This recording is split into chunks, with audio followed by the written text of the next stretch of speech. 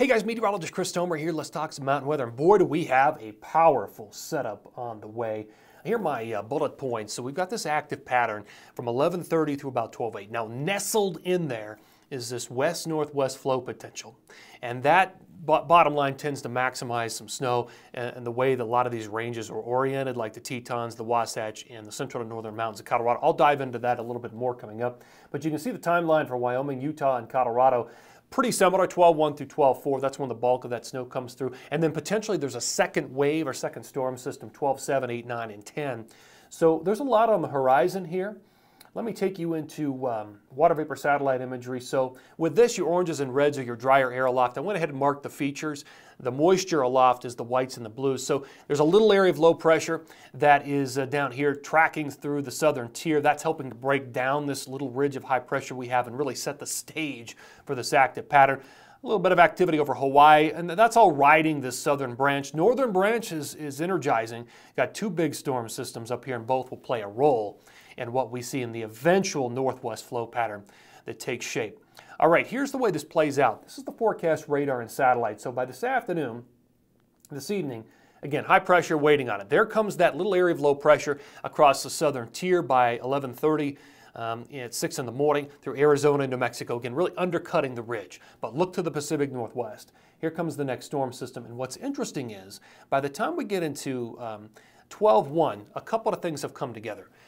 Energy off the northern branch and energy off the southern branch combining, and you can see the snow. Now, by the time we get into Friday night, watch what happens. Boom. This is when the Pacific, this is when that west-northwest Pacific flow really sets up.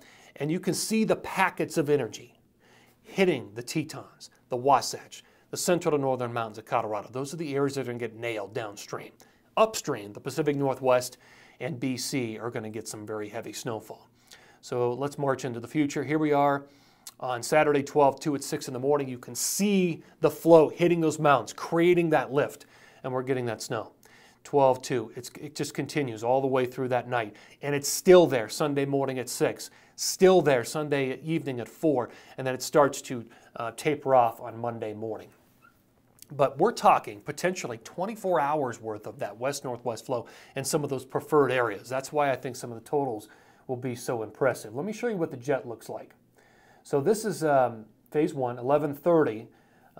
The jet, you can see it, there's that little wave, that little low pressure sliding through Arizona and New Mexico, helping to set all this up. And then here we go, by 12-2, we're in it. And you can see that. Look at that jet orientation out of the west-northwest. And it's not just at that level, which is sometimes, sometimes you just see it at jet stream level, but it doesn't actually, it's not stacked all the way down to ridgetop level. But with this, it's stacked all the way down, that same flow, to about 10,000 feet. So it's solid. Here's the final phase. This is 12-8.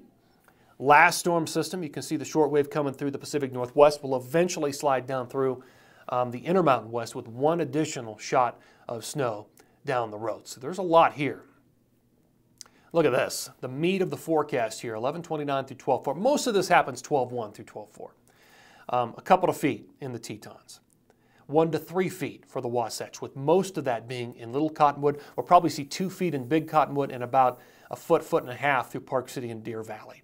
In Colorado, it's the central and northern mountains that will benefit the most, with most of that 1 to 2 feet falling Snowmass, Aspen, Crested Butte, Steamboat, and Vail, with probably a foot, foot and a half through Cameron Pass, and about a foot for Loveland, Winter Park, A Basin, Summit County, and Eldora.